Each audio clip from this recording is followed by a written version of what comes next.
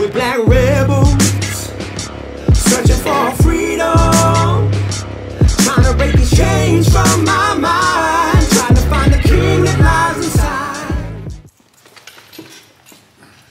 Chris Fullman, I got him on the podcast, and I'm excited to do this one because, and I've told you this before, but I really feel like from the moment when we first met, when I walked in here to do the Freebird song, you just have an aura and a vibe to you that is like boss. I'm serious.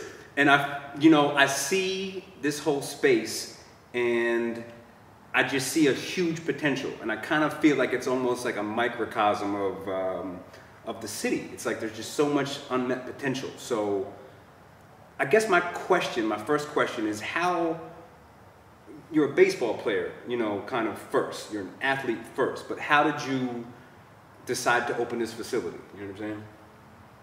So, and it's funny that that you mentioned with me being a baseball player, because that's pretty much my model, right? Like probably since I was about 12 years old, I wanted to play professional baseball. Right. So. I really, probably around 18, 19, started getting access to things online where I was able to tap into, what professional athletes were doing, like what were they eating, how were they working out, what did their routines look like. Right. So when I got access to this, it's like, well, shoot, if I want to be where they are, then I need to do what they do. So you did this for you as an athlete initially? Mm-hmm. I had no idea. Mm-hmm. Okay, so you were how old are you now? 34. And when did you open this place? In 2012. Wow, I didn't know it's been here that long. I mean, I just moved back to Delaware maybe 5 or 6 years ago at this point, so I had no idea. Mm-hmm. But you built it trying to train yourself to be, is that right? And that's what I'm understanding? No. So okay, my bad. No. So that was my framework.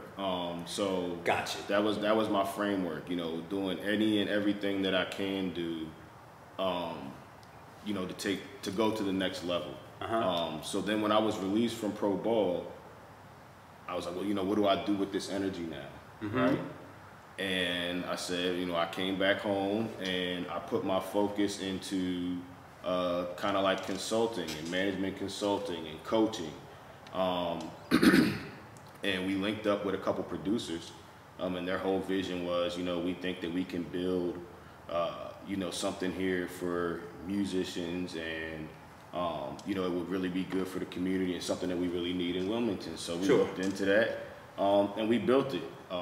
With me being an athlete, I always had a passion for training young athletes.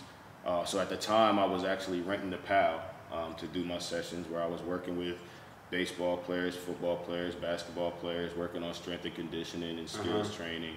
But then I had the opportunity to expand our studio space into the warehouse, and that's when I started. You mean the music studio space? The music studio space. Yeah. Then I expanded into the warehouse, where we were able to start training athletes. So now I kind of had everything in line with what I wanted to do, which was to help build and mold careers in art, sports, and entrepreneurship. So, as a baseball player, it's obvious that you want to have a sports facility, you know what I'm saying? That makes sense. But when did you, on one hand, there are a lot of people who've made a lot of money from music, but 9 times out of 10, music is a terrible business. I'm a musician. It's like the last thing you think, if I want to make money, I want to go into music.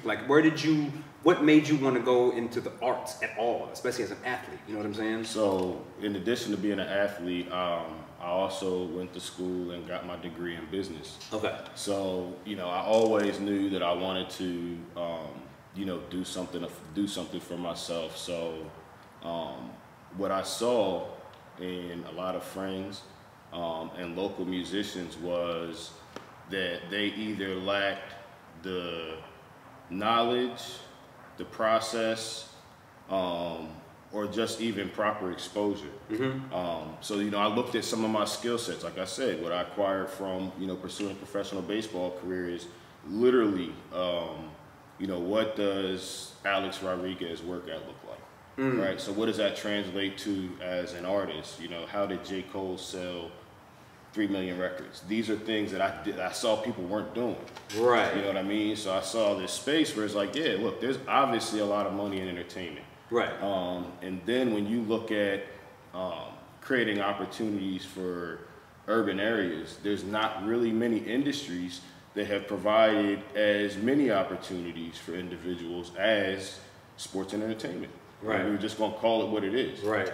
You know what I mean? Because I mean, I know it when you say it, but I don't still actively, like, immediately see a sport as entertainment. But of course it is. It is. Right. Right. 100%. And when you talk about some of the challenges that we're dealing with here in Wilmington, there's a huge opportunity there, and I've seen it. So, okay, one of the, and this is something that you had recently on Facebook, I think. You had reposted Travis Scott, an event that you did with Travis Scott. Is that who it was? Mm-hmm. Right. And, you know, you were saying that, you know, on one hand it was a success because you brought somebody who became very major, you know, to Wilmington and had an event. But tell me if I'm wrong, but like, on the other hand, you kind of felt like it didn't get the support that it needed, and it wasn't, like, it almost didn't go down as being as huge of a deal as it should have been. Do you feel like that's a fair statement? So first of all, just to be clear, I did not put that event together. Okay. We were in support of it. You know, we did some of the video coverage, some of the planning. Okay. Work with some of those phases of it, but that was actually put on by, I think, was it Foxtail? Foxtail was the festival. Man, What Scene? What Scene? I believe was the company. But excuse me for that part. But nonetheless, a local young man, Brandon Potter, and his company pulled that together. Okay. Pulled not only Travis Scott, but Machine Gun Kelly. Yeah. You had another guy, Chill Moody, who was really kind of growing in the Philly area. I think you even had some local acts that were able to perform on there. And I just feel like, you know, that happened in 2014, and we haven't seen anything like it since. And why do you think that is? Because of the backlash of it. What was the backlash from it? I wasn't here at the time, so I don't remember. And if you don't want to go into it, we don't have to. But I think, like, okay, we were talking outside about the fact that this that Ciroc is coming, and you know, I'm hoping, like, she's a top-notch MC, and she's coming to Delaware to do her, you know, her album release. And my concern is that, you know, it's not going to ignite the fire that I feel like it should. It should be like, yo, it should be like, almost like, you know, when like Dave Matthews posts his tickets for his tour, it's like, gone. You can't get tickets. And I don't understand why the same thing necessarily, why the same expectation isn't there for events at that level that happen here. Does that make sense? Yeah, so one of the main issues with that is just communication. Okay. Like it's communication. Like where do we go to find that out? Mm-hmm. You know what I mean? How do we know? Yep. You know, I saw the post for the event. I wasn't familiar with her. Mm-hmm. Once I saw who she was, and I checked out the flyer, I went and checked out her social medias, and I said, okay, you know, this is kind of a big deal. Yeah, she's legit. And I'm familiar with the coffee shop, and I love what he's doing over there. You know what I mean? To really build arts and culture. And I think it's going to be really dope. Exposure and consistency, right? Like, this is a one-off. You know, we don't have these all the time. I know you do shows frequently. Well, obviously, it's kind of hard to measure, especially in the last, 6 months because of COVID. We don't really know what would have or could have, should have. Totally different ballgame. But with that being said, you know, why don't we get these turnouts? I think they had an event in the fall where, you know, they bought a pretty poppin' artist. I mean, guy had hundreds of thousands of followers, you know, songs getting, you know, everybody knows who he is. And I think they didn't even pack out the queen with that. Case in point, it's a perfect, that's kind of my point. And it's, I really don't understand what the problem is, and maybe it is what you're saying, communication, but well, you have communication, and then you also have, I hate to say it like this, but there's this lack of support for local talent, right? So that was one of the big things with the Foxtail was, yeah, you know, there wasn't even a large presence of local up-and-coming artists at the time. And we had the studio, so, you know, I was hearing what guys were saying, and, you know, people wanted to perform, people felt like there wasn't enough outreach and opportunity, and the reality of it is like, this is the first time. This is the first time this has been done. It is a great opportunity to bring a different type of music to Wilmington. I mean, we've seen the festivals that take place, and it's for certain demographics. You know, your jazz festivals for certain demographics, your Ladybug festivals, and everything else that takes place, certain demographics. And this was a young, vibrant, you know, urban and suburban that loved the hip hop culture crowd. Like, what other event have you seen since 2014 that has that? Yeah. You know what I mean? So jumping back to that event, where I felt like things went wrong is, okay, logistically, things didn't go as they were supposed to, or as certain people thought that they should have, right, wrong, or indifferent. There was an opportunity there, right? We saw a draw. We saw something happen where there was no incidents. For those who were there, for the most part, great feedback.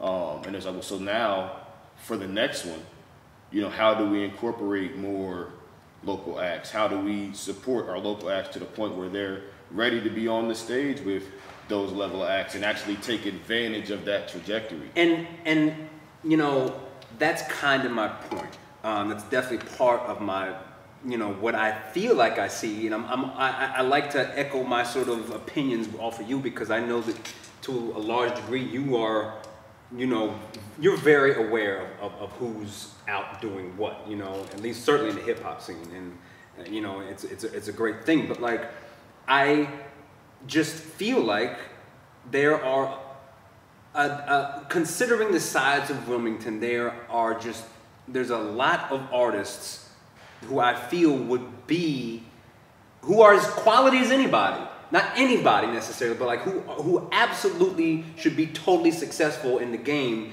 And I'm like, why? Even myself. Like, I know where my gaps are in terms of my grind and that kind of thing, but like, I don't understand why certain people aren't further ahead. And, you know, I could name a lot of names, but there are a lot of people. Like, I mean, shit. For instance, when Low Cut Gino, when he dropped that diss, I was like, oh, and it was top. The way, the beat, the way that he spit it was absolutely like, if he was a big name artist, it would have just been a tidal wave of, oh my God. And I don't understand why his career hasn't like gone even, you know, why it didn't immediately level up from there. And I don't know him personally or whatever, but like, I was like, yo, this kid has skills. Like, on it, like Beanie Siegel. Like, that was, you know what I'm saying? Like, it was that good. I don't know how you see it, but that's how I saw it. You know, I think, and it's funny that you mentioned Geno, because he was one of the artists that I met early in opening the studio. And he was introduced to me, and they said, yo, you gotta meet this guy Geno now that you got the studio. And they were like, yo, I'm telling you, he's crazy. Like, he's the hood poet. Like, he's been telling stories since 6th grade. So when I'm like, okay, let me see, you know. And one day he ended up coming through, and I told him, you know, that I had heard about him, and he was like, you know, you want to hear something? And I was like, yeah. And so, you know, he said, you know, give me a topic. And so for 10 minutes, I just was shooting him topics, and he never stopped rapping. And I was like, wow, you know, that's talented.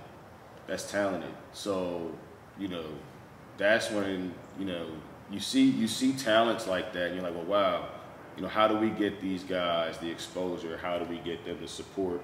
You know, how do we build them the infrastructure so that they could afford or even position themselves to be able to take those jumps, right? So one thing that I've seen, you'll see a lot of different type of development programs, you know, small business, whether it be through the city, whether it be through the county, whether it be at SBA, and I've participated in some, you know, for my businesses at one point, and then kind of just going along throughout the years just to see what was being offered. And every time that I've gone, I've seen one thing that was consistent is you'd either have slim to none as far as artists, and then when you do have them, the information isn't necessarily given in a way where it's like, oh, I see how this relates to me. You know what I mean? You're talking products, you're talking services. But if you look at the majority of our talent, you know, whether they graduated from high school, graduated from college, whatever their case is, there was no course that says this is how you monetize yourself as a creative individual. Sure. You know what I mean? Maybe now they're starting to come up with these type of certificate programs which show you those type of things. But you don't necessarily get that at any level of school. So you're not looking at yourself as a business. You're not looking at yourself as I know what my products are, I know what my services are, and so now when they're talking this product service talk, I understand how that pertains to me as an artist. And some of these situations, like, oh, well, you know, you complete this 12-week program and now you're eligible for, you know, $15,000, $30,000, whatever the case may be. Right. And they're pretty much guaranteeing you these monies in some of these cases. And a $15,000 budget is it's more than what a lot of guys say, well, you know, if I just had this to get started, I'd be able to do X, Y, and Z. So now you take that and you say, well, damn, you know, even on a bad day, if you're getting one of those loans and you're getting, you know, 20+%, you know, to get over 30 would be crazy. But if you look at it like this, that's a 70-30 label deal. Right. It's a 70-30 label deal. Which, who gets the... it doesn't work like that. It doesn't. That's what I'm like, I'm trying to make sure I'm not misspeaking, but that doesn't happen. It doesn't happen. It doesn't happen, but that's the same thing, is where it's like, you know, yeah, you know, you have access to this budget and you basically just owe, you know, that percentage on it, which is the same way exactly how it would work if you were signed to a label. So now you look at those business development programs and it's like, well, you know, if you guys, if it's not going to be targeted for artists, either incorporate them or create something separate.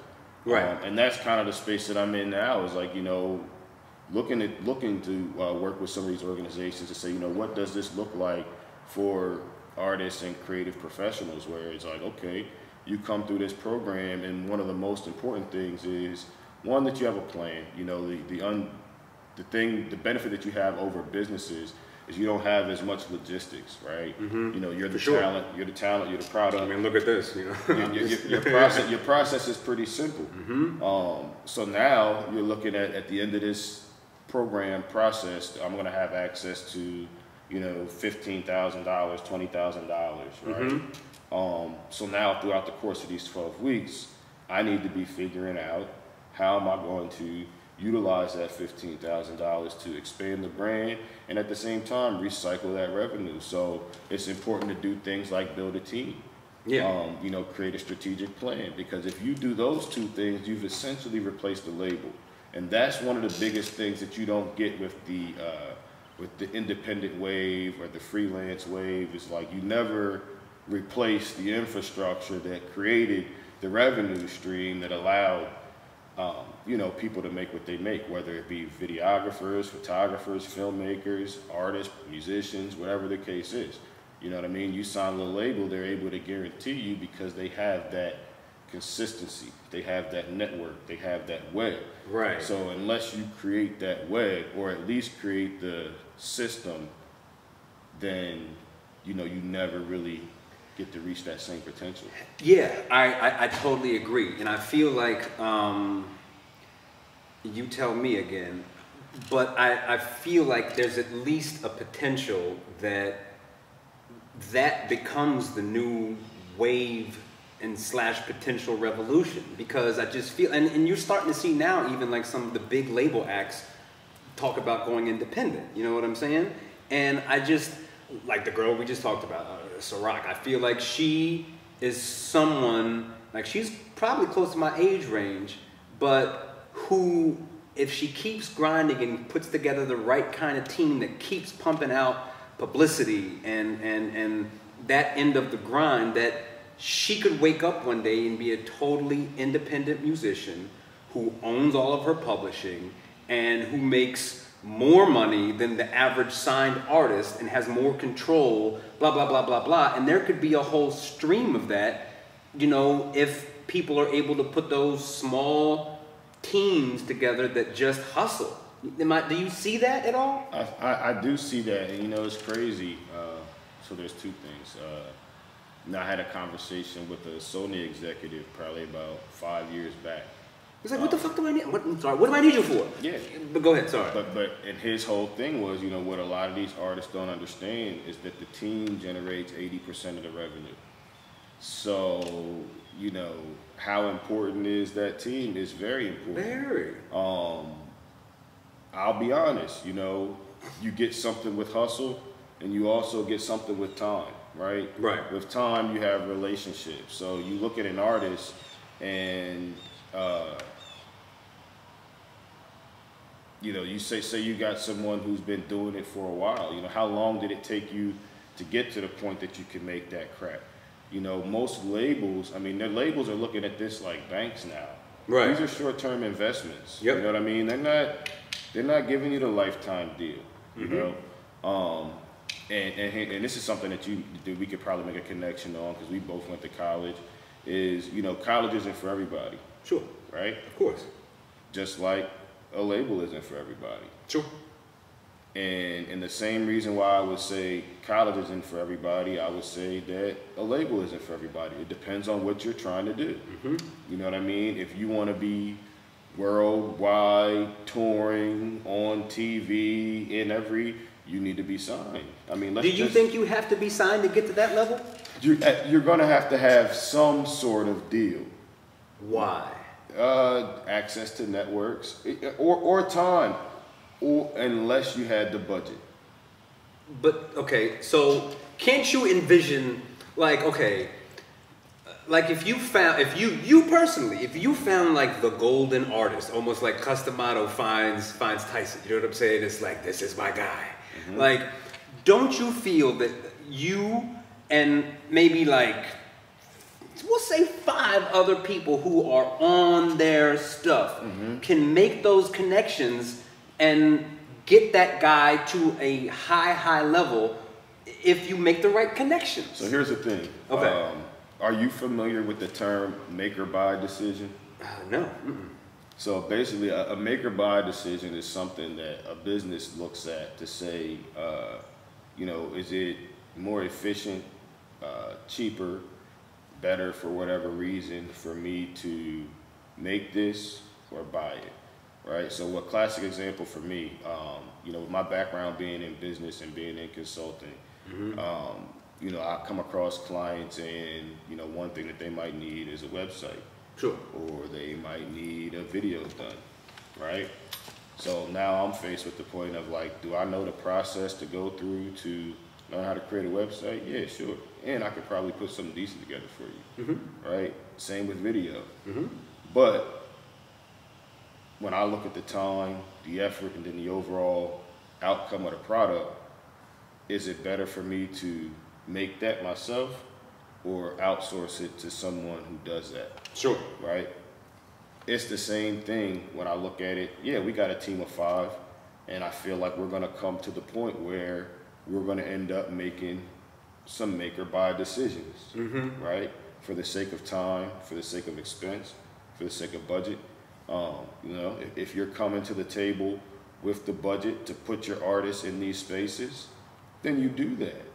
But that's where the label comes in, because they're going to spend the money to put those artists in those spaces, whether it be big festivals. And, you know, there's an artist, you know, that I've known and worked with for the last 9 years. And I've seen him go through several signing situations, from signing a management deal to signing a promotional deal to signing a distribution deal to signing a production deal. And how successful is that person right now? Man, it's crazy. I just got an update from him last week. And we're going to speak it into existence that he's got a TV show that he's working on with, Tyler the Creator, and all of a sudden, he's got some good stuff going on. So, okay, this is kind of listen, perfect example to be, and maybe not perfect because I honestly don't know enough about her story to really know how it got to where it is and how well she actually is doing financially. So Rihanna, right? I mean, I don't have anything to say. I'm not going to make any commentary on artistry, however you want to judge what she does. But it's like, she's gone from here to love and hip hop, which is, however you cut it, it's like, that is, she's on a Cardi B video. Cardi B is as big as it gets, and she's right there next to her. And, I don't know what the game plan, how exactly it happened. I'm like, oh, well, if she can do that with her skill set, then then there should be other artists who might have more of a skill set to get to a equal or if not bigger level. I don't know how I'm oversimplifying this, but I'm like, you gotta identify the path. What is your path? Like, what is your path to, what is your path to exposure? How do you generate traction? How do you bring that in? And shout out to Patience, who I'm sure had a lot to do with the Sukihana move. That's a Delaware Connect on a major industry project. I love it. Why was she able to get that opportunity is because she put herself in a position where, Patience didn't have to justify making that suggestion if that was the way how it played out, right? Like, hey, look, we should, I can connect you with, and this is be dope because she's got this, and it was boom, boom, boom. That's how you connect the dots, but she put herself in position. I've seen artists do it different ways, but I think consistency is ultimately what pays off. It's like whatever your angle is going to be. If you want to go through TV, then go through TV. But you got to set your direction. How are you going to go through TV? How are you trying to take a path through TV, but you've never done a monologue, right? You're not putting out any content consistently. And that's one of the things that I see. When I see that type of trajectory and that type of break, it's like, wow, there is huge opportunity out here. Huge opportunity. And that's actually one of the things that really inspires me to this space is like, hey, if we could really get things in order and get resources to support non-traditional streams of revenue. So I'll give you a classic example. There's a young woman from Newark, Delaware, actually, we'll say from Newark, Delaware, and she created a blog where she does music reviews. Sure. Right? And within 2 years' time, max, she's got over 800,000 subscribers, doing millions of views. I'm talking about, probably doing 80 million plus a year, right? And when I went over, because I was working with her brother, who's an artist, and visual. No, rapper. Okay, good. And her mom was like, yeah, this is where she does it. And she goes downstairs and shows me the setup, and it's her right next to her bed. And she's like, yeah, she sets it up right here. And then I look, and I'm like, wow. So the conversation I'm having with her mom is like, she's like, I'm just so frustrated because she went to college, she was in medical school, and, now she's doing this, and I just don't know. And I'm like, Mom, relax. Like, this is fantastic. She's okay. Yeah. And I was like, I don't know if she might not be telling you exactly what she's generating from this right now. Okay. But it's a situation where, because like you're traditional, and they're not American, not that has anything to do with it, but you know, the mindset is structure. You know what I mean? Structure. Follow the process. Right. You know what I mean? You went Absolutely. through school, went through college. Now you're going to do the medical school thing, and it's like, wait a minute. What do you mean you're going to do videos? And you're going to just talk about songs? What do you mean? Yep. You know, and when I say non-traditional, it's like being accepting to that. Yep. Right? Like understanding that that's a pathway to making $10,000 plus a month dollars. Now you tell me what doctor, lawyer, and I'm not trying to shade nobody's angle, but it's like one, the time frame. Yep. Like for right now, for what she's doing and what she's able to bring in at this point, she'd still be in school. And going in debt. She'd still be in school. And it's like, you know, she's happy. She's had offers, MTV, Complex. I mean, you name it. That's a perfect example. It's a perfect example. So it's like, I've built something. And even now to where she is, still super simple. Super simple. One camera, one angle. She might pop in a little graphic and a sound effect here and there. This is it. And I'll give you an even doper example, which is why you know, I'm really excited to kind of expand from beyond music and you know, also incorporate media and film and graphic and things like that. As there's a young man who his senior year in high school, he did this doodle, right? Okay. Put it on the internet, and it went viral. It's I don't know if you've seen it. I think it's called Black Ralph or Black Ross, something like that. With the kid looking out the window. Okay. And I'm sure you've seen various versions of it. Like they'll put a football helmet on it. They'll put braids on it. I'll show you when we're done so you can see. Yeah. But long story short, this kid did that and was able to generate traction. Like he's just a kid in high school. You know what I mean? And he does, I think his Instagram is Fix My Soul. So he was painting on sneakers and he was kind of doing that thing, doing his creative thing. And he actually went to FAMU. Shout out to FAMU. Nice.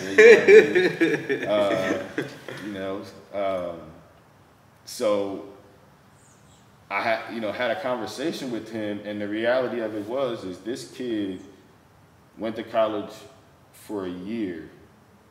And because of that sketch that he did, he got offered an internship to work on the Dr. Seuss Netflix series. That's incredible. Just from doing a sketch. That's incredible, dude. And from doing a sketch that created visibility. And it's like, you know what? I'm not going to sit up here and say, oh, well, the formula is everybody, the last 30 minutes of class, take out your notepad and start sketching stuff and figure out if we can hit a lick. I'm not saying that's the process, but you have to be open to possibilities where it's like, yo, if you see something, how do you build upon that? Yeah. You know what I mean? How do you support that? You know, artists that are coming in here, from the producers to the engineers to the rappers, the singers, musicians, you name it, it's like, well, where was the space for you when you were growing and developing to, you know, harness that? Yep. You know, you have your music schools and things like that for those who can afford, right? And those who are exposed to those sort of paths. But it's like, you know, you got this kid who always liked taking pictures, and now with these phones, it's like it's even more opportunity there. Like, how do you harness that?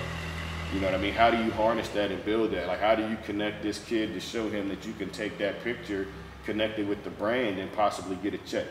You know what I mean? That when I say non-traditional, that's the type of thing that I'm thinking about. Because we constantly hear this thing about jobs and revenue and cash, and you know what type of circumstances are created due to lack of income. And then we know the barriers that we face when it comes to this. Yep. Right? With a lot of these spaces that we're talking about, we don't have those barriers. Exactly. You're not limited by time. You're not limited by field. You're not limited by background. You're not limited by education. And even the budgetary restraints have become, they're still there, but they're so much lower than they were 15 years ago. And low key right now, COVID has kind of really put everybody in the game, because you got movies getting pushed back. Bro. You got you know, your top celebrities and top networks are streaming. For the first couple months, they were doing cell phone. You know what I mean? They adjusted. You know what I mean? They adjusted, and now it seems like, you know, some of them have the camera and they got the streaming technology. But for a period there, they were using the same thing as everybody else. It was like wide open, and it's still there. Not only is it still there, but this is why I like talking to you, because like I said already, like I'm able to kind of bounce my thought process off of you. But like, dude, I go onto Instagram, and 9 times out of 10, the biggest celebrities have pages that are no more interesting than other people that I follow who are nowhere near as big.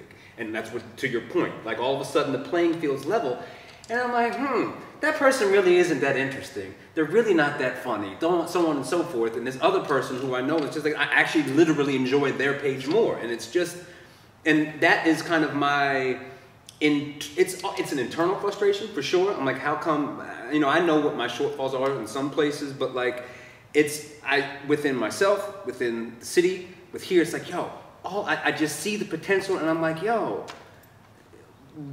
what does it take for us to get to where I feel we belong? Because I really, and I've said this over and over on this podcast, is I still have a vision in my crazy brain that Wilmington should be a cultural hub.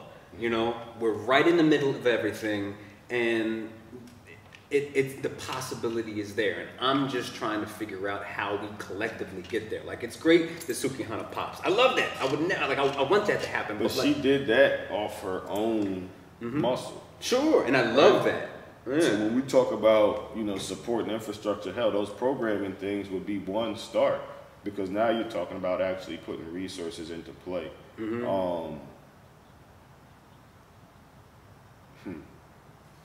It is a hub. It is a hub, but it's like we have a lot of talent without the process. Sheesh. Like, okay, for you personally, what is sort of your long-term vision? You know, like, where do you want this whole thing to go? And like, yeah, I'll leave it at that. Like, where's RIMG going? Where do you want it to go? Sorry. No, that's a big question, because you know, ultimately I guess RIMG, game behind the game, everything that's encompassed in this building will be, the end game will be judged on our product. Okay. Right? So I mean, you have your hands in a lot of different pieces. So how many artists are able to create additional streams of income, you know, to whether it be to support a job or to go full time? You know, how many young people do we connect to opportunities? I mean, it's so low hanging fruit. Some of them are almost closer at it than us. They just need to be like twitch him this way. He's on to something. Right. You know what I mean? Right. Just twitch him that way. Yep. Right. So, you know, ultimately, you know, and I don't know what I should or shouldn't say, but there's a company out here who is just infamously known for growing and developing entertainment talent. Okay. And they've recently gotten to the sports space. One of my guys that I look at and kind of look up to is, you know, as a part of this company, you know, some of the business moves that he makes. So Endgame is having a successful space and infrastructure to create and develop careers in art, sports, and entertainment. I mean, when I walk in, you know, there's a studio. I've made, you know, a couple of pieces of music that I was totally happy with. I love that. Still to this, whenever, you know, hopefully it'll be, you know, decades and decades from now, whenever I pass, Freebird will be one of my favorite things that I've done, period. for a lot of different reasons. And it was done here, you know what I mean? And it's just you walk in and you see the potential. So like in my head, and you know, by no means am I trying to force my vision on you, but it's like, you know, maybe you would relocate, but maybe you buy up this whole acreage here and tear down some of these buildings, and you have like, number one, there is like a state-of-the-art studio with all the fucking bells and whistles. And this becomes like a giant training center, you know what I mean? Like, and then you have a film studio across the street. Like, so since we'll take it down that path, this was a model. You know, of course I've had that vision, and I'll even go as far as to say that I've talked with the landlord, because when I came back here initially and got this space, I'm like, man, you know, this is what this could be. Right. But what I noticed here is like you got to show people first. Like it's like you got this combination of if you build it, they will come, but you also have to give them the first few steps. So exactly what you said is where that's the end game. Because you know, once we're operating at a capacity to where we have too many artists, you know, now we need rehearsal space, and now we need performance space. And now we're having to shrink our gym capacity. But this concept model and the impact that it can have is something that I'm trying to prove. You know what I mean? It's you take these things and the impact that they can have for the community, the opportunities that you can offer. I mean, we've even, not only on you working on your music, but you've even brought me some young people. Yes. You know what I mean? And we work with other programs who've brought young people by, and it's like, well, you know, where do you start? And it's like, well, you open the door, and they're like, yo, they see the basketball, they start dribbling. Then they go mess with the weights, and it's like, you know, did they get a solid thing in? Oh, no, but now they're upstairs, you know, and they're in the studio creating. It's just like, man, you know, somebody in this group either has it or can be developed to go somewhere in one of these spaces. I've never had a situation where it's like, you know, you can't pull a diamond out of here, or you can't turn this whole situation up. You know what I mean? Exactly. So that's what I ultimately would like to do, man. You know, we can only do so much in this space, so the goal is to expand. But you know, that takes money. And so, do you think that is kind of your limiting factor right now? Are there other big pieces to the puzzle that, you know, still need to get filled in? Like, what do you feel you need to get to where you should be? You know what I mean? Well, I think should be is relative. You know, what do I think that needs to happen? You know, should be for me would be when the impact is there.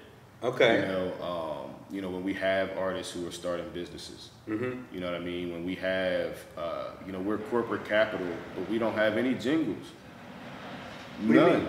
Like, so we got so many businesses that are funded through Delaware. Sure. So many not funded, but incorporated through Delaware. We have so many local businesses here in Delaware. Yeah. But how many local businesses have you heard partner with local artists to create something that identifies their brand?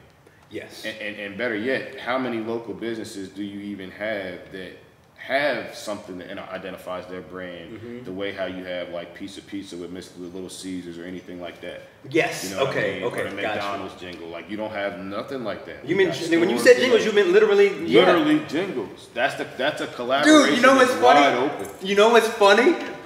Coincidentally, like, I can't spill all the beans on camera. I'll talk to you about it later. But like, I'll say this. Me and Naj and Nicole, I'll say this. I just created a jingle for something we're about to do. I created it earlier in the week, and we're both like, yes, this is exactly it. So it's just funny that jingle is coming up over this past week. But I totally, you're right. So let me ask you this question, on the total flip side of things. So, you know, we've been talking worldwide, but like, and you've talked about this too, like, on one hand, you know, we wanted to expand as much as possible, but on the other hand, it seems to me that just based on numbers, in as much as you want to leave Delaware, that there might be enough in Delaware for you to function just as a local artist and eat well. Do you think that place is, how do you see that? You know what I mean? So this is some math that I like to use when I'm working with artists. 5,000 and 1,000 as a fan point, right? Because most artists think about, oh, well, I want to be famous, I want to be touring. They're not thinking about 1,000 or 5,000 people, right? They're like, man, millions, you know, hundreds of thousands of people. I want the world to know my music. So we shrink that perspective into 1 to 5,000 people. We're probably close to 1 million people in Delaware, definitely 900,000, over 900,000 people in Delaware. And I tell you that you need 5,000 or 1,000 of them to spend $100 a year with you. It could be shows, it could be merchandise. If you have nice merchandise, you could sell a shirt, a hat, 2 shows, and an album, and there's $100. Yep. You sell that to 5,000 people, and that's $500,000. All of a sudden. So, do I believe it's there? I do.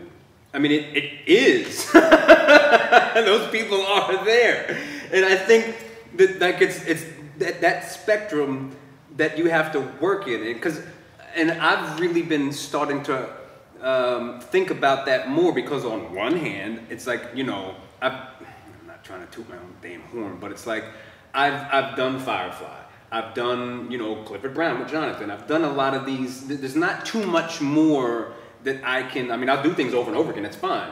But it's like, on one hand, I've done these things, so I want to break out and really start to create a buzz outside of here and like work Baltimore and work Philly and work New York and really get that out there. But on the other hand, if I just focus here and really try to, I don't know what the word is, curate or whatever, it's not curate, but it really develop my fan base even more here and just know, like you said, if I can get 1,000 people to buy my t-shirts and spend this much money, all of a sudden, you know, and then you got to do it every year, but it's something that I don't think anywhere near. You got to do it every year, but now here's the reality, right? With these people that we're talking about, how many of them are making 50 grand right now? Nobody. Even at their job. No, nobody. I got you. So you do that in 1 year. Now you got, technically, if you can live off 50, you got 10 years to play with. And I'm not saying that should be your focus. But I've literally seen a guy take a mixtape, sell $40,000 worth, go bought a car, and put down on a crib. And only did 1 project. That was it. Yeah. I've seen it. Yep. It's just watched it with my own eyes. Right? And that's what shows you that it can be done. You know what I mean? Now, what is that going to take? I mean, you got some environmental things that are playing into, you know, what that revenue looks like streaming. Obviously, COVID, you know, the lack of performances and opportunities like that. You know, so it's forcing people to get creative around what that $100 looks like. But even as you're talking about with COVID, like so with the Ronapalooza thing, like when the first round of that, you know, a couple of people made a few bucks, but then round 2 came, which I wasn't involved with in terms of performing. Round 2 came and I was like, okay, this is where we messed up. And I was really like, yo, y'all gotta really plug your Cash Apps. And dude, it was so cool. Like, this didn't hit my pocket, but I was like, yo, y'all gotta hit up the Cash App. At least 2 artists did a half hour's worth of music and made like $300-400. You know what I'm saying? When normally you can't make that, you know, doing 3 hours at a local bar. So it's like, Now, getting people to do that again is difficult to put, you know, every time, but it's like until it's the norm. Yeah. Until it's the norm, or it's a situation where people are putting $1, $2, and it's just kind of like, you know what I mean? And I don't know how you keep it interesting every time, but I'm like, this is something that y'all could run with if you wanted to, because that comes back to where I think the artists have to understand the weight that they have to carry, right? Like, and this is, you know, sometimes I clash with artists when it comes to this, but it's like, everybody wants to get paid. Sure. But, I mean, the reality of the situation is, you know, especially when you're looking at like venues, right? If I'm a venue and I'm going to bring an artist to perform, what do you think is a primary reason that I'm bringing that artist to perform? Of course, so that we can make money. And can you put those butts in the seats? Can you put the butts in the seats? And that's where it gets. Go ahead before I. Yeah. Because that's what it comes down to: is can you put the butts in the seats? Mm-hmm. Do you know how to make that happen? Mm-hmm. You know what I mean? And we kind of put the cart before the horse a lot, just because of how hard it is. It is hard. It is hard. It is hard, and you understand that a lot of time, a lot of money, and then like someone like yourself, schooling and everything else, training, everything else to be able to do what you do. And it's we get that, but no one cares. And like no one cares how long it took McDonald's to evolve their formula. Just make it quick and make it good. Right. We don't care. Yeah. And keep that price low. I wonder, you know, you hear the complaint a lot, but I do wish someone could do like a study on it. But I wonder if, for instance, like, I wonder if the Philadelphia, you know, population is just more likely to actually go to a show and pay money and sit down than people in Delaware.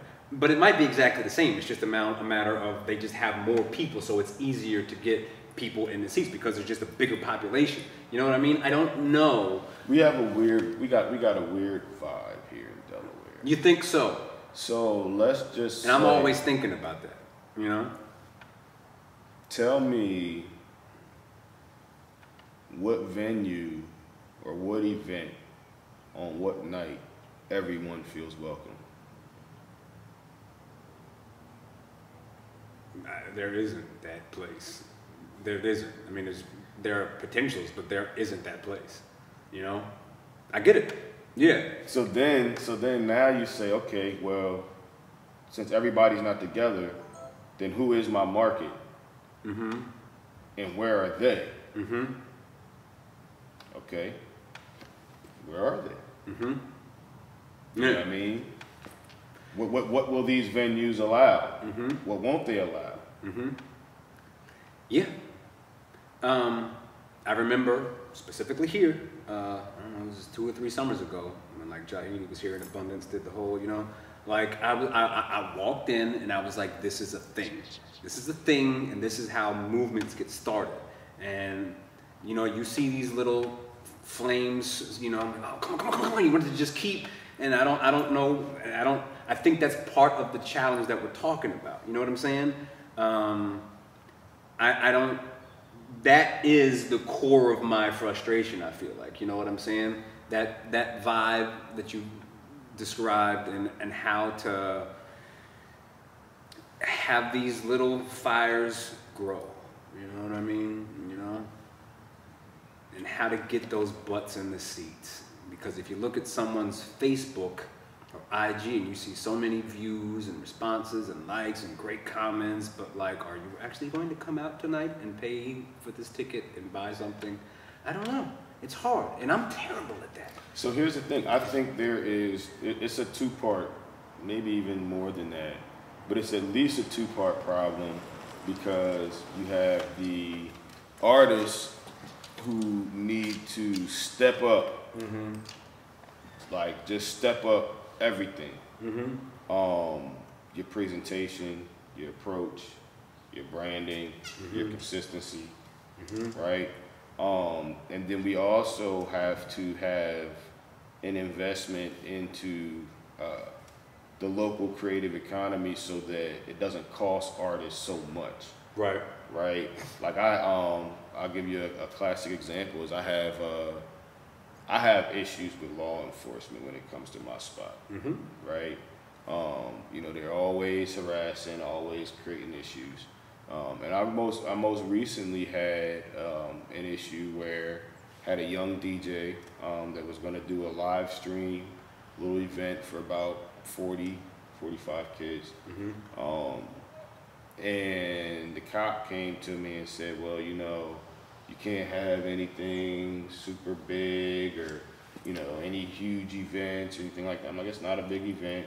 Right. Went through this whole thing with him about why I'm trying to provide this space here you know, for these individuals, because on that night you have a young DJ who's less than 13 years old. Oh, wow. And then you also have other acts who are between 12 and 15 who are going to be getting paid, right? And his thing was, you know, there's plenty of like venues, there's plenty of halls and theaters that they could rent. Why don't they just go rent those? I'm like, maybe because they don't got $800.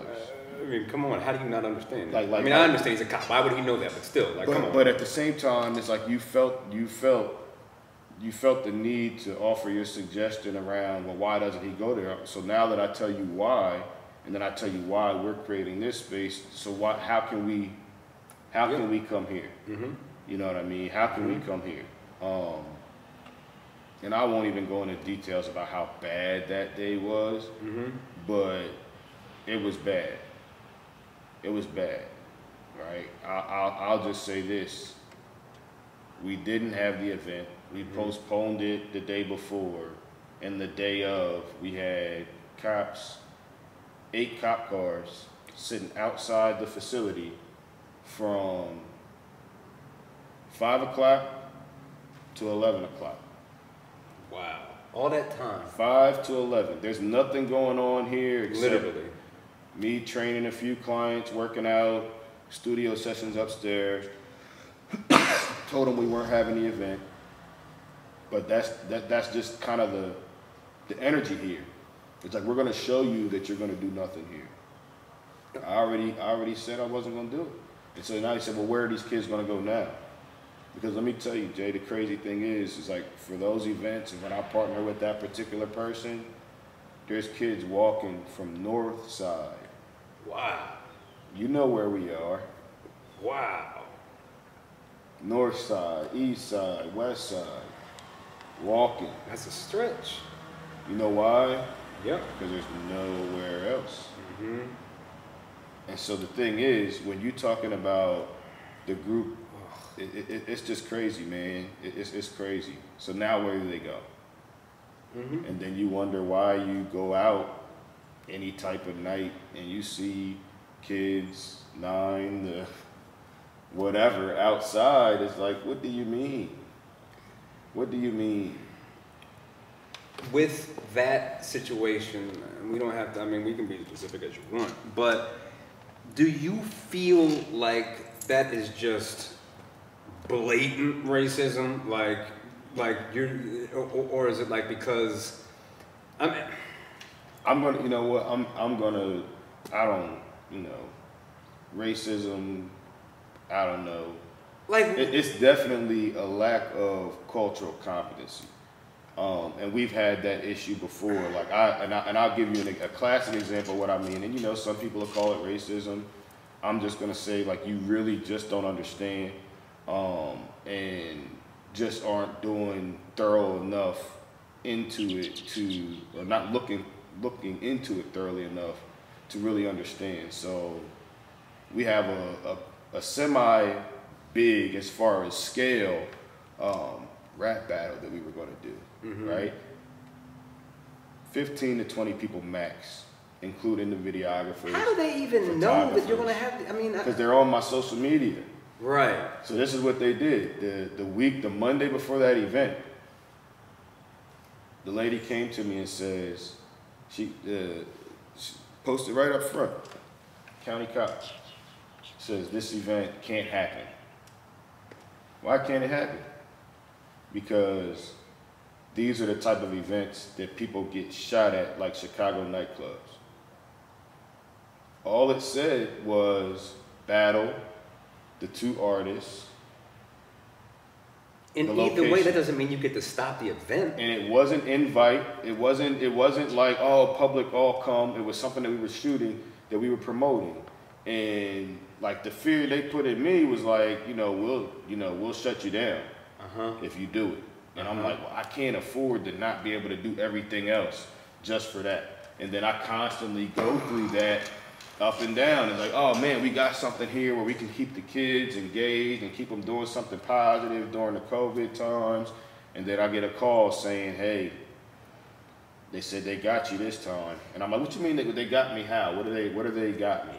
They said they're going to be out there.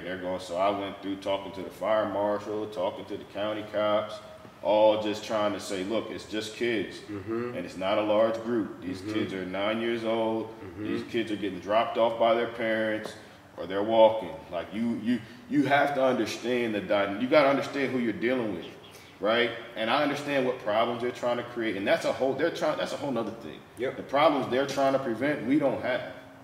Like, we don't have those problems here. I know. Do You know what I mean? think that if this facility was next to the POW or in Southbridge or somewhere directly in the hood, that you'd have the same pushback from law enforcement?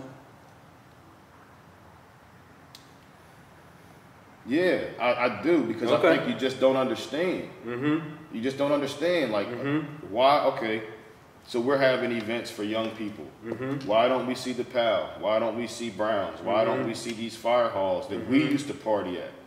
Like, I knew it was getting bad when there was nowhere for us to go. And then we had these couple little teen clubs that they tried to create for us.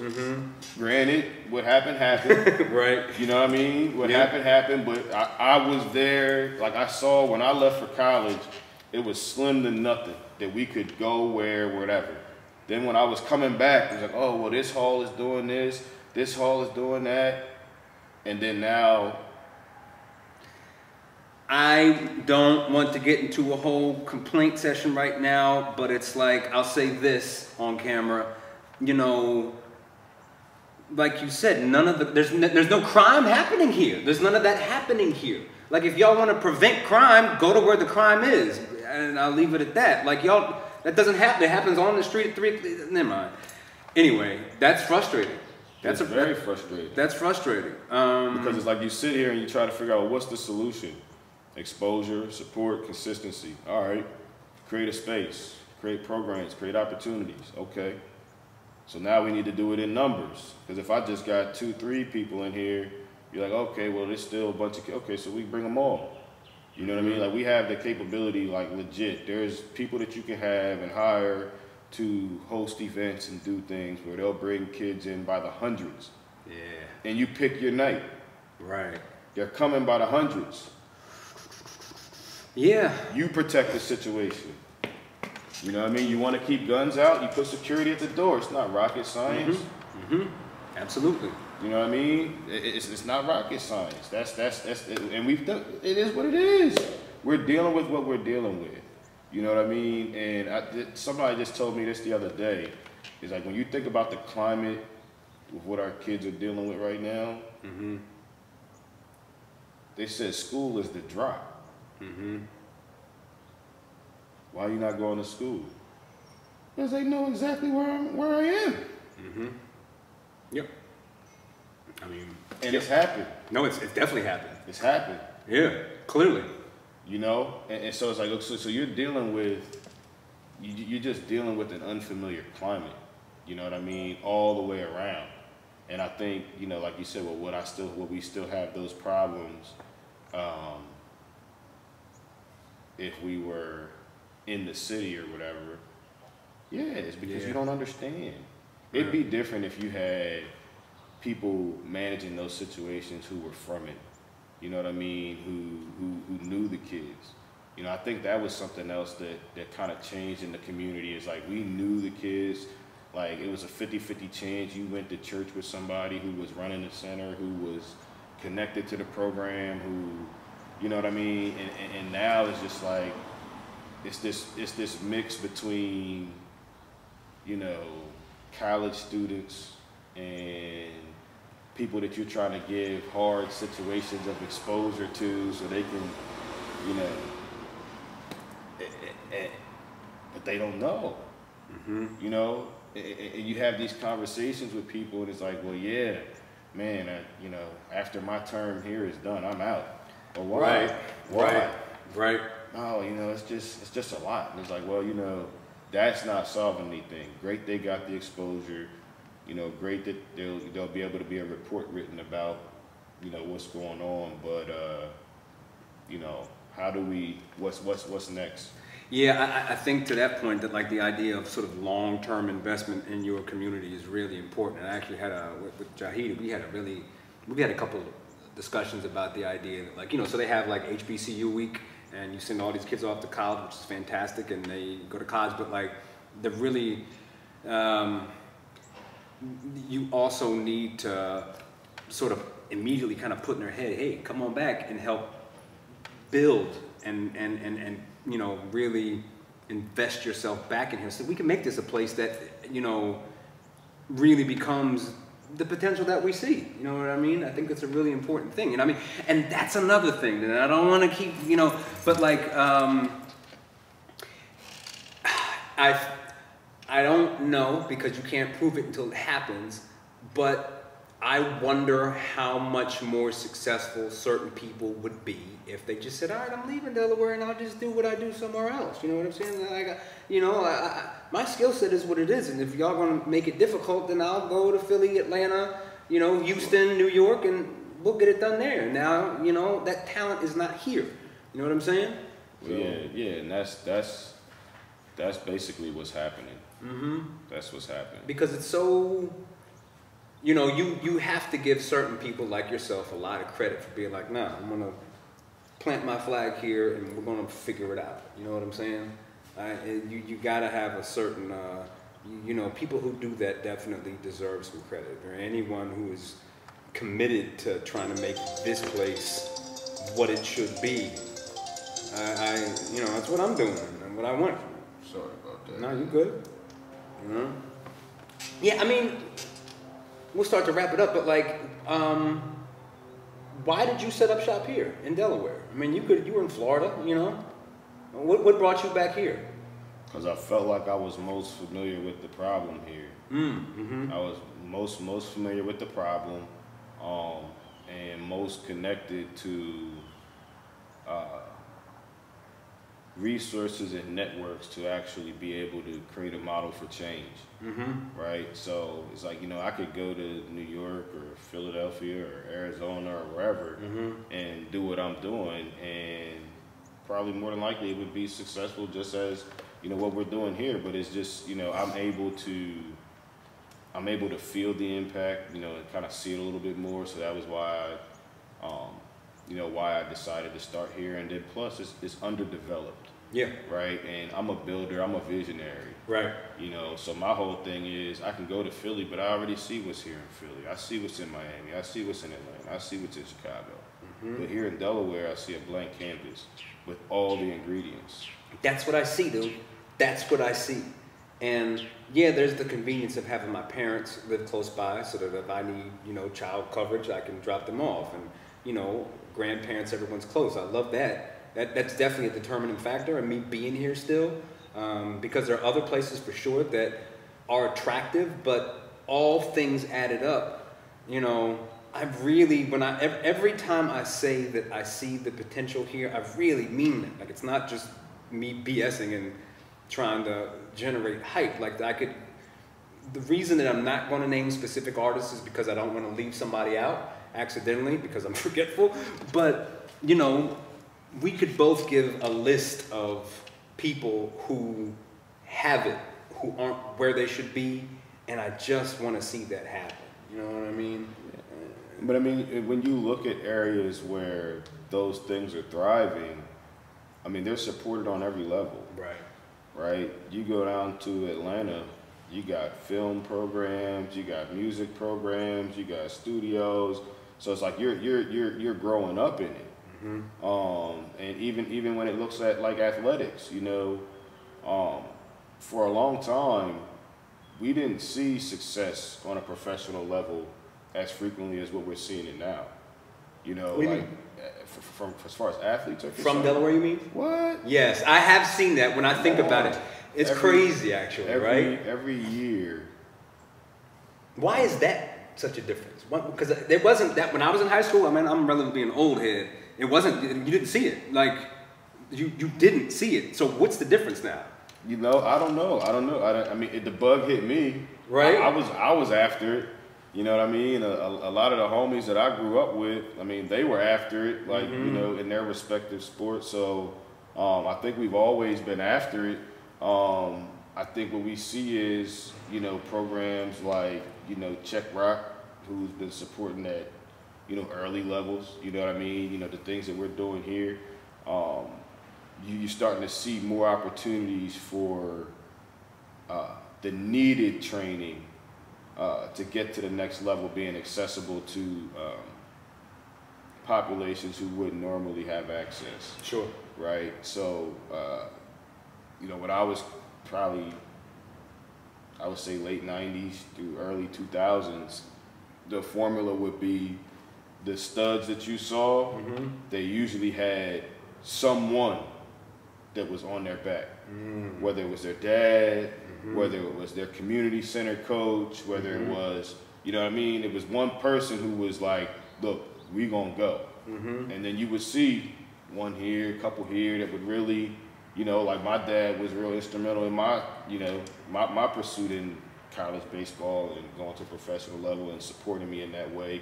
And I know a lot of homies who, some of which at one point in time were more talented than me. Of course. But didn't get that.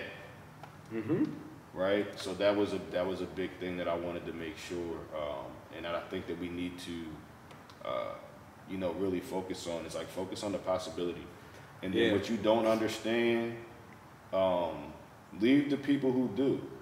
Right? Like you might not understand how do you take having a kid pursue hoop dreams and turn that into him becoming a businessman or an accountant or whatever the case may be, because you haven't done it. You don't understand it, man. Let him try to be Michael Jordan as long as he can, because guess what?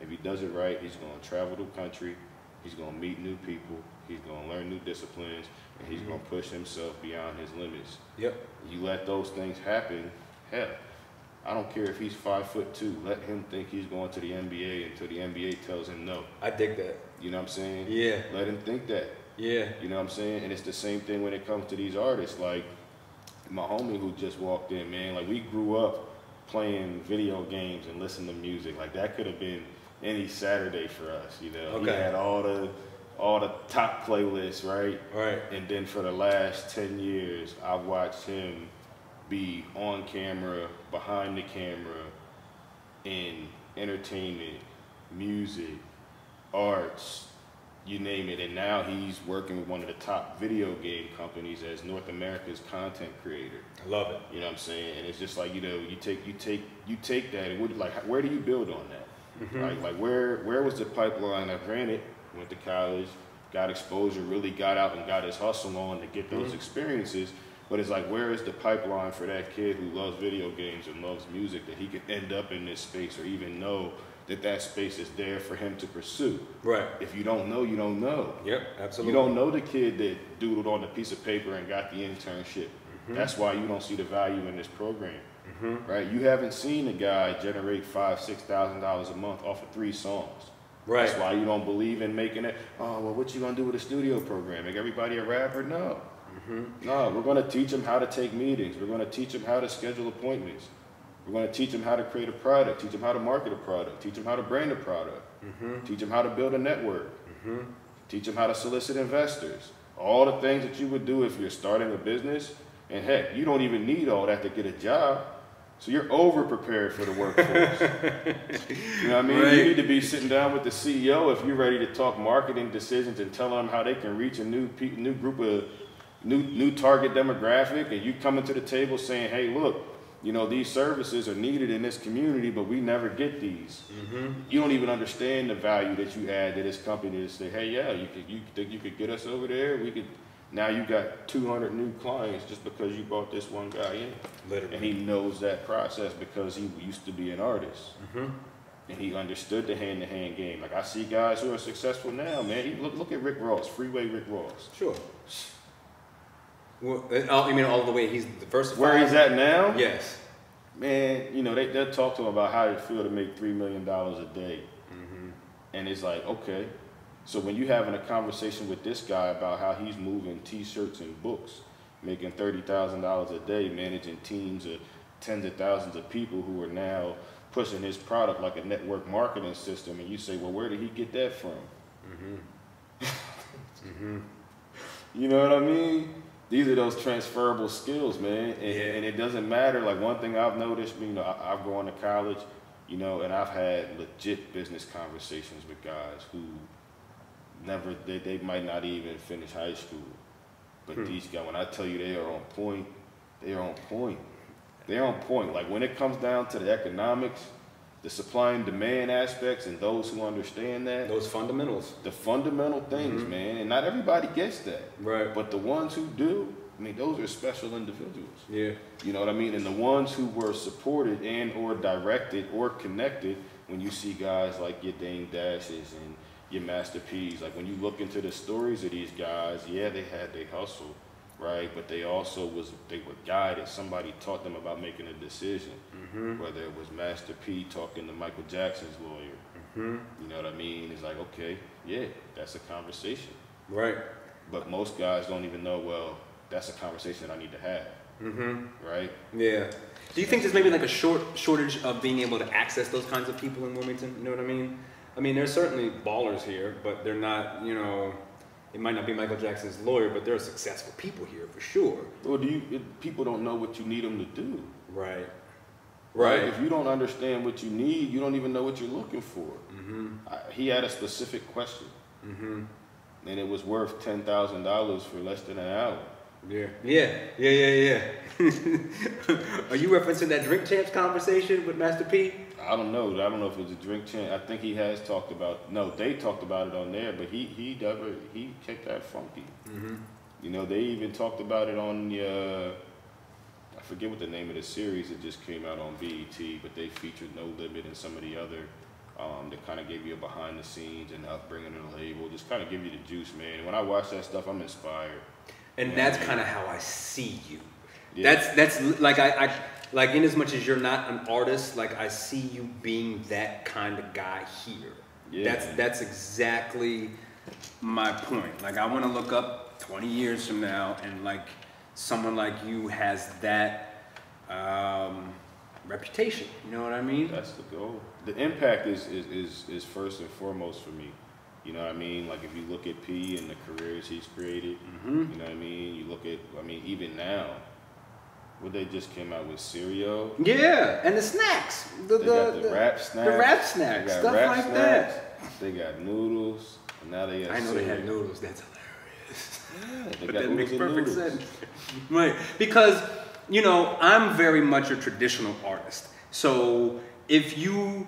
I'm spending all my time thinking about my craft, you know what I'm saying? So I need someone, number one, like you who would be out there hustling for like, someone like you, like perfect example, like with my podcast. Like I need somebody to be out there like, yo, he has this many views and you have this product. If you advertise it, you know, this is how much it costs. I'm not gonna do that. Not because I can't, but because it's like, I'm not thinking about those kinds of things. I would never think about noodles, but you'd be like, no, noodles, put it together, boom, everybody's paid. You're making money for your noodles because people are watching it, it's advertising. I got my cut and he got his part for the podcast. You know what I'm saying?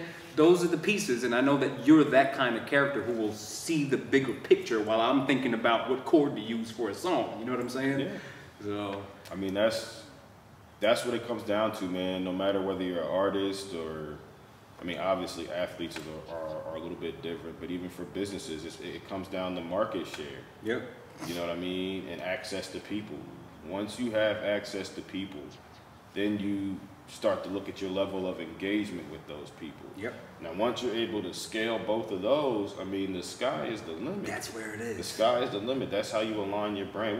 What is Travis Scott? He just got something else that's another thing that's like, what? Does he have a meal at McDonald's, like a Travis Scott meal? I have no idea, but that'd be hilarious. It's crazy. Like, I think sense. he does. It's something like that. I think, you know, he did the whole thing with, like, just changing the game. Because it's like, look, I got millions of these people right here in this demographic who are marching to my beat.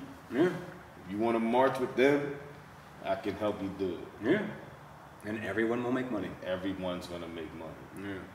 And I think if we looked and we trained and really developed artists from the rappers to the painters to align in that way, and yo, shout out to some of our dope painters. Bruh. Like Aleem, Terrence. I love Aleem. I mean, these like, guys are killing it. Aleem, I don't know if you're watching this at all, but you really like, his posts on Facebook, like it's like, but his brain works differently. But I really love his work, and I don't have a good eye for visual stuff. I just know if it grabs me, it does. Like I can't explain it, but I love what he does, and he's such a character, and he's one of those guys to me. It's like, yo, he's got that thing, and I would love to see him.